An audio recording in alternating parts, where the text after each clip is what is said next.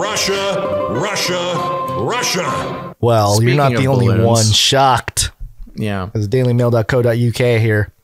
Putin is buzzed by color-changing UFO spotted by 4. I don't know why 4 is all capital.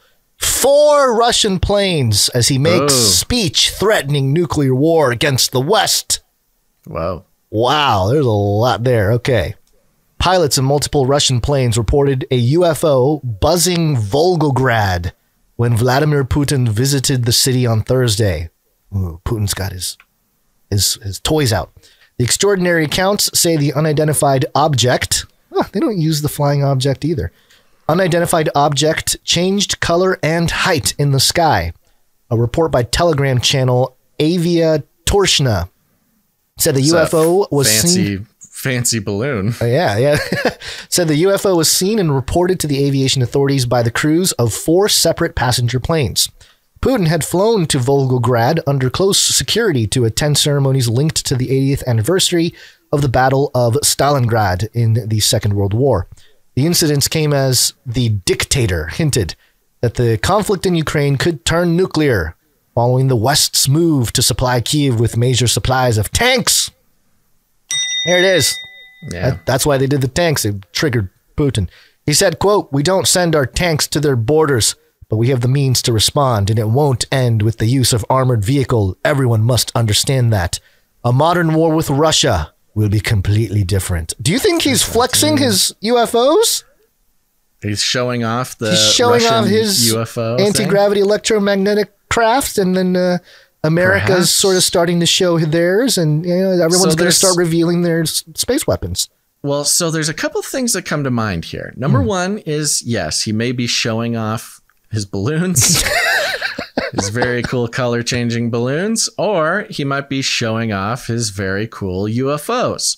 That's one way to look at it, is if Russia as a nation state has something like a UFO. First of all, I think it's very interesting that the sightings of the UFOs were done by people in a passenger plane, because that's exactly where the Chinese balloon was first discovered. These passengers are on to us. The passengers in passenger planes looking out the window and seeing a bunch of balloons. So very separate possible reports that this is Russian balloons, color-changing balloons. Very cool. He's trying to throw a party, show off his cool party balloons. Or if they are UAPs or UFOs in the traditional sense, the nation state of Russia showing off, saying, hey, that's fine. You have tanks. We have these cool UFOs.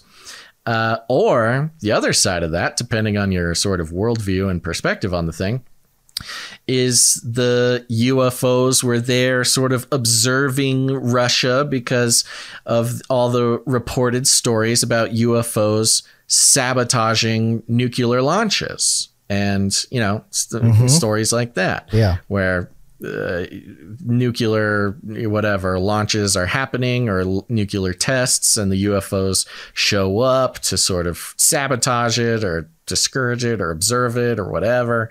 So maybe there are just some aliens coming to watch Putin's cool speech, very powerful speech. Something interesting here. They go through the actual reports from the 4 different flights, and we don't have to go through that.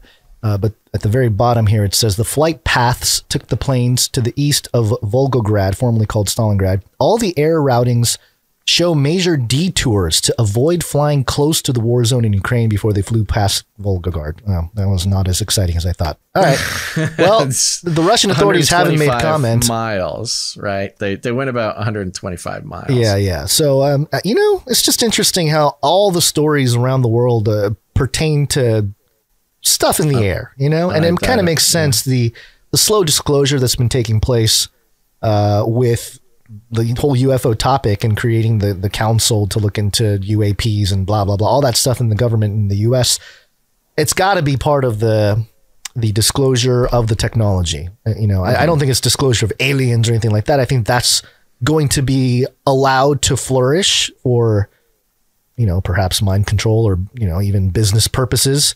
But in terms of the actual technology, it'll be interesting to see, because, the future, as we move into the future, Basil, we're moving into a time when The Great Reset must take place. We need better infrastructure. And there's one place where the infrastructure is going to be built, I believe, with some very advanced technology. Johnny, what shall we do? What shall we do? It's Afrofuturism, and tying this to Russia.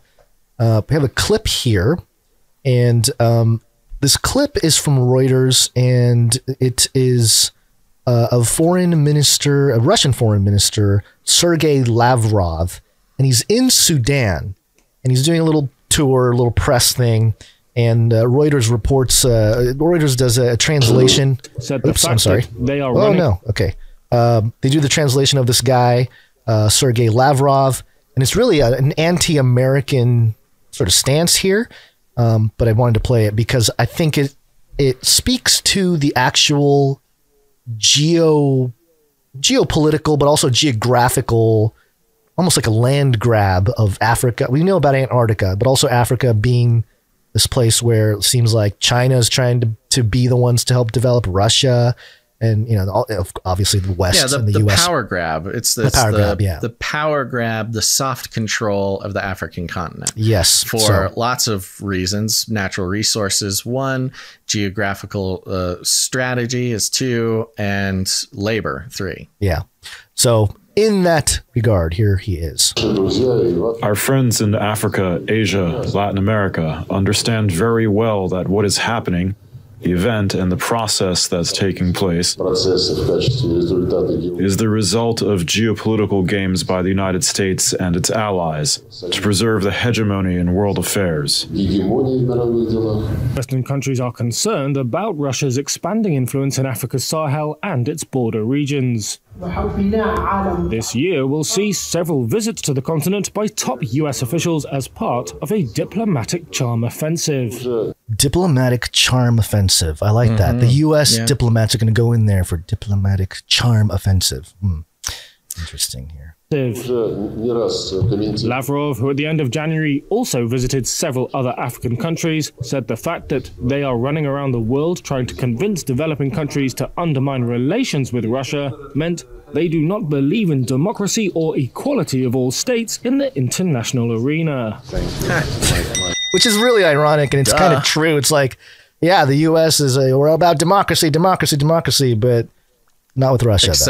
Except when it makes us money, and then we're fake democracy with economic hitmen and putting third world countries into debt they could never repay in order to sell off their resources to American companies. Yeah, and there's something about this Reuters report that I thought was very interesting at the end here. Sudan was cut off from billions of dollars in international financing after military leaders ousted a Western-backed transitional government in 2021. What was that again? Yeah, exactly. What? Exactly. Sudan. Let me play that one more time. Yeah. Was cut off from billions of dollars. Thank you. Sudan was cut off from billions of dollars in international financing after military leaders ousted a Western-backed transitional government in 2021.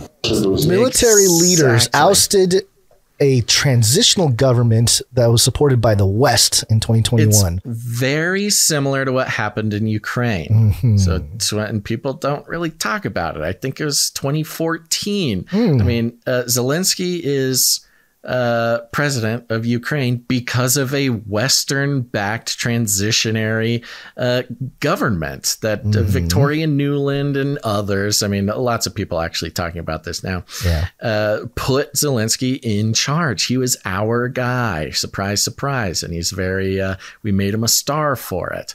Well, what happened here is we also did the same thing in Sudan, and the people didn't like it. The people didn't like it, and they said, get away. Go away. The military kicked out our guy, and what happens when they kick out our guy? We stop sending them billions of dollars. Yeah. So the U.S., we sabotaged. Well, we had a successful, basically, coup in Sudan. We had our guy in, and then people didn't like him because, he's working for us. Kicked him out. They put in their own new government, and so we stopped sending them money. What an awesome opportunity for Russia to show up and talk about how nasty America is. That's exactly what, I mean, we are, really. That's exactly what he should be doing. The problem with war, and there's a lot of problems with war, but the one problem that I see. No, but you know, we've been really hyped up the last few weeks, or I guess a week or two, with the balloon thing and this anti-China sentiment and the CCP and the human rights violations, and we know about all that. But also, the U.S. is one of the biggest bully out there when it comes to geopolitical dealings. So, you know, it's just tough to get caught up in all that stuff. At least for democracy, it's democracy when it helps us. Yes. Democracy, as long as it helps the United States economy and power structure around the world, then we're all for democracy. But no. We're not going to support democracy if it doesn't. Don't bring up, you know, especially with the Ukraine thing and how all the, you know, the leadership was placed in there. Don't bring up Burisma or Hunter or anything like that. Then you're a crazy conspiracy theorist. Apparently, it's exactly part of a radical Catholics or something. But anyway, Wakanda UFOs. They need to set some things straight. Hey, you know, that is the. Can you imagine that military meeting? You know, the U.S. reveals we have our UOF 3033, you know, and they show their vehicles, and Russia goes, wait a minute. You know, Putin brings out his light shape-shifting color-changing thing, and then China's got their whole balloon. Yeah. I mean, it's funny, but it's kind of true. I think they're all going to be presenting their high tech, and whoever balloons wins. Are cool, man. Yeah. They're my favorite thing. All right. Speaking of balloons, let's thank some of our producers. Have no idea what those things have to do with each other, but I'm sure it's a joke at this point. Like all of our segues are just opportunities for nonsense. To provide solutions.